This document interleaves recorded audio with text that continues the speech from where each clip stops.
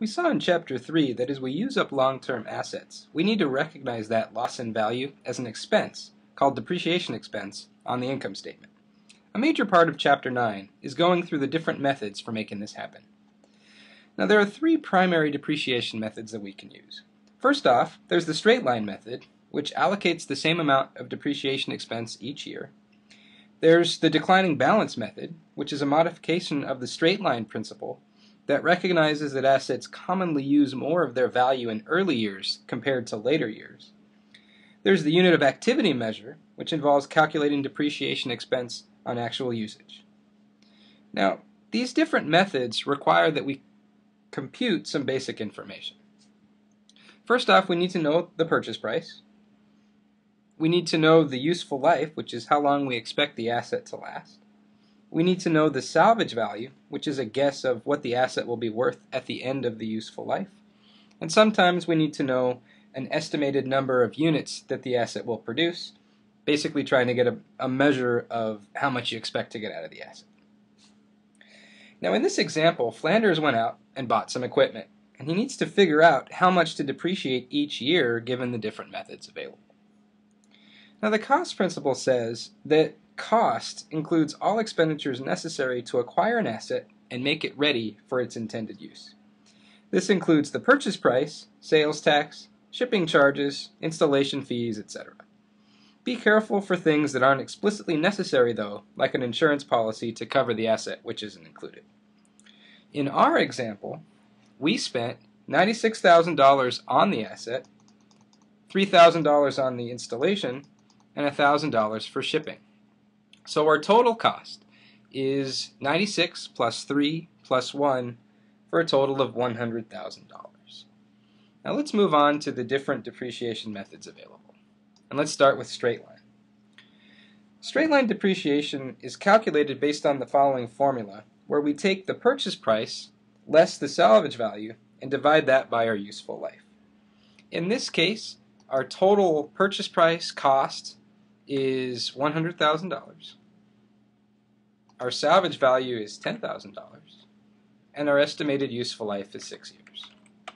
So we're going to end up depreciating a total of $90,000 over the life of this asset, which is 6 years long. And so what this means is that we're going to have depreciation expense of $15,000 per year under the straight line method. Now we can move on to the double declining balance method. And the double declining balance method requires that we first calculate what we call a straight line percentage. We're going to take that percentage and double it. And so the straight line percentage is equal to 100 divided by the useful life. And in this case, the useful life is 6. So our straight line percentage is 100 divided by 6, or 16.67. Now because this is double declining balance, we're actually going to double that rate.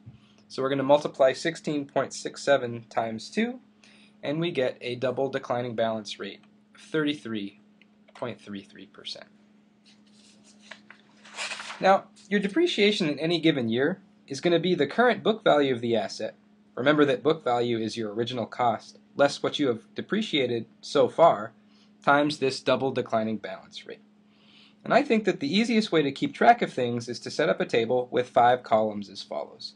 You want to have a column for the beginning book value at the beginning of the year, the declining balance rate, your current period depreciation expense, accumulated depreciation to date, and your book value at the end of the year. So let's start filling in the table. So we started off with the asset being worth $100,000, and we know that our declining balance rate is 33.33%, and that actually is going to stay constant throughout all 6 years of our useful life. So what we do is we take our beginning book value and multiply it times our declining balance rate, and that gives us depreciation expense for the year. And we can take all the depreciation that has been booked to date and put that in our accumulated depreciation column, and we subtract that from our beginning book value to get an ending book value of 66,667 after year 1. Now continuing on, we've basically finished year 1 with our example using the double declining balance method. And what we do is we take our ending book value at the end of year 1 and assume that that's the beginning book value for year 2. So we can take our ending book value and carry that forward to year 2. Now we take this beginning book value at the beginning of year 2, multiply it times our declining balance rate, and we see that depreciation expense in year 2 is $22,220. We add the depreciation expense in year 2 to the running total of accumulated depreciation, and we see that now we have total accumulated depreciation of $55,553, meaning that our ending book value at the end of year 2 is $44,447. We can take this ending book value at the end of year 2 and make that our beginning book value at the beginning of year 3.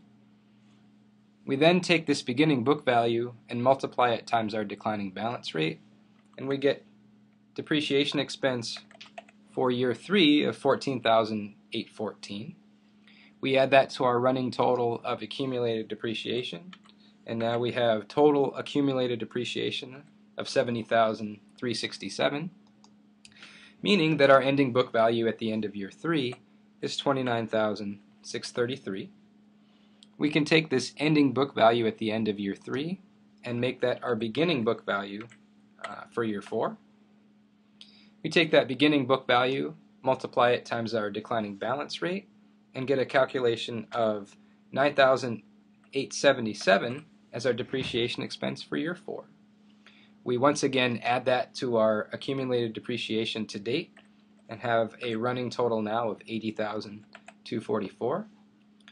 Our ending book value in this case is then $19,756, which once again we carry forward to have a beginning book value at the beginning of year 5 of $19,756, multiplied by our declining balance rate for a depreciation expense in year 5 of $6,585, and a total accumulated depreciation of $86,829, making our ending book value $13,171. Now, one thing to be very careful about, especially under declining balance, is that you can't depreciate an asset below its salvage value. So oftentimes we have to be ready to plug in depreciation expense in the last year if our calculated depreciation expense would have things go below salvage value.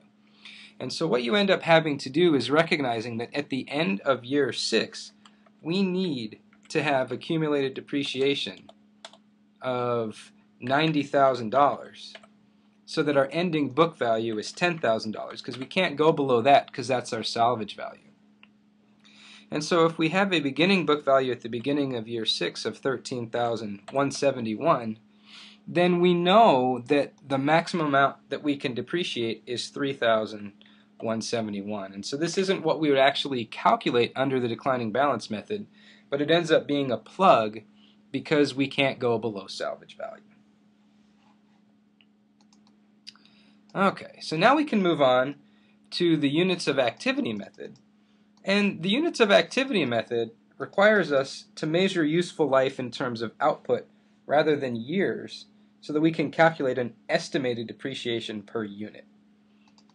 And so in our example, we can make this calculation by taking the same cost minus salvage value that we had before of $100,000 minus $10,000 for our salvage value, but now we made an estimate that our equipment will be able to produce 20,000 pairs of scissors. So that's going to be our estimated activity.